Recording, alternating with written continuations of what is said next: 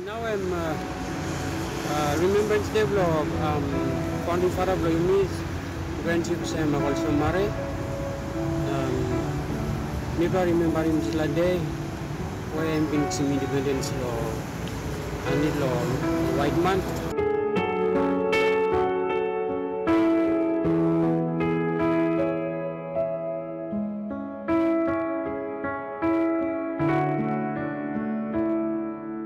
On Saturday, 26th February 2021, Papua New Guinea lost its founding father, the late Grand Chief Sir Michael Thomas Somare, who succumbed to a short illness. Today, as the country reflects on his life, late Sir Michael has been recalled by many ordinary citizens as the man who stood bravely among the foreigners and led the country into independence. Yumi Papua New Guinea, yumi naplo by me lusting the lots la. Daiblo Somare. Los la kain time come up now I'm by meeting him because sla grand chief blue yumi make him now I'm country blue yumi been sim independent.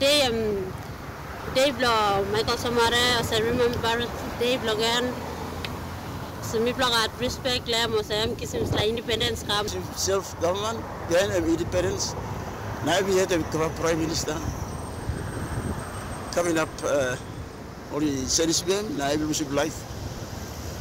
And that's all, and they all get a work again. The citizens have attributed the life of late Grand Chief as one of the greatest blessings the country has ever had. His contributions and sacrifices has brought this country thus far. Because Grand Chief have been simply independence na sample line look out to me, I think by me come up with some West Papua, na bami pla by staff law, post law narapla line, bami pla na freedom. I'm Grand Chief Sam Michael. I'm like some independence. One part me interest loan.